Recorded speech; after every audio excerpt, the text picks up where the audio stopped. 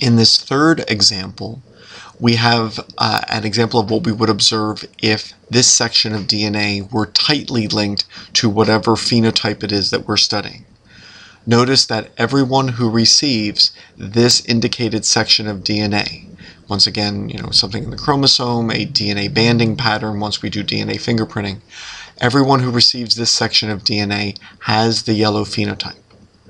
We would therefore conclude that a gene involved in the transmission of this trait is located in this region of chromosome 5 in this case.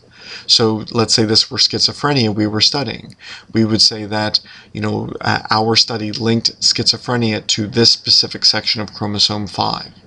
Now, there could be other genes which are involved in schizophrenia. This isn't necessarily the cause in all families, but at least in this family, the variance in the family and who receives the trait of schizophrenia or not seems to match the variance in the family in who receives this specific section of DNA.